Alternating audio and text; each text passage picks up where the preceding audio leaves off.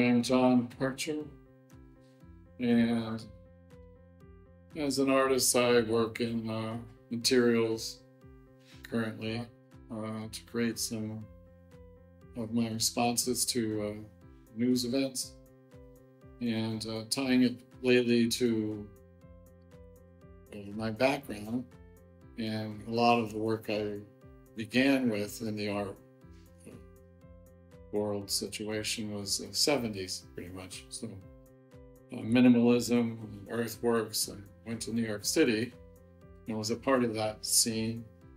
So I'm kind of bringing that back into the work I do now, combining that with a traditional portraiture, which I've always done portraits of family people.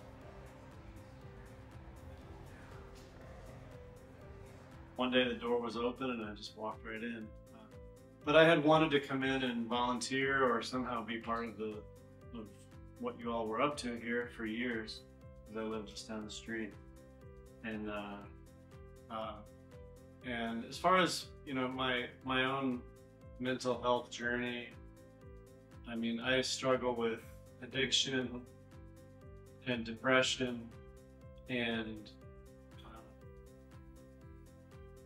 I think the depression especially lends itself to isolation and a lot of self-doubt and that sort of thing. And so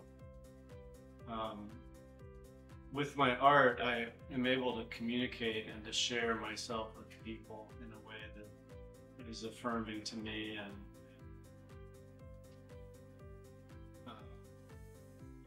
and to other people, because I think people want to identify themselves with art and with artists and with the creative process, even if they feel like they're not creative.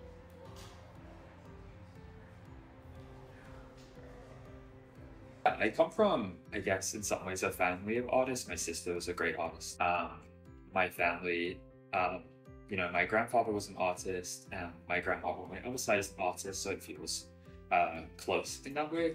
The family, I think that's how I got started.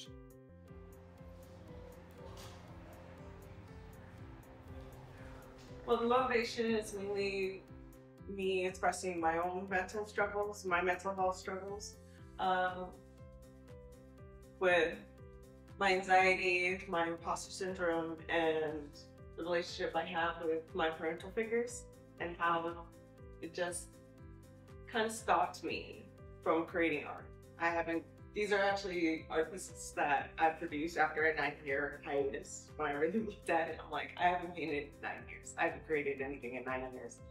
And with these, I think they're more of a release, just so that I can let go of any toxic emotions that I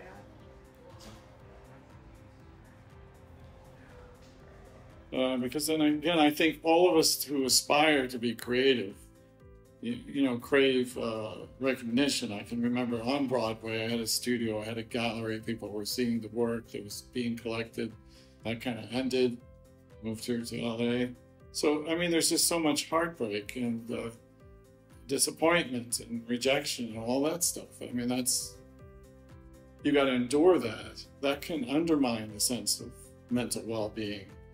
But in the work itself, when I'm lost in what I'm doing, and in the sense that I don't know what it's going to be, I don't go into it thinking like, this is what I'm saying here right now about myself. I'm trying to find out what that would be. There's nothing better in the world. I feel very much where I belong. And that's mental well-being.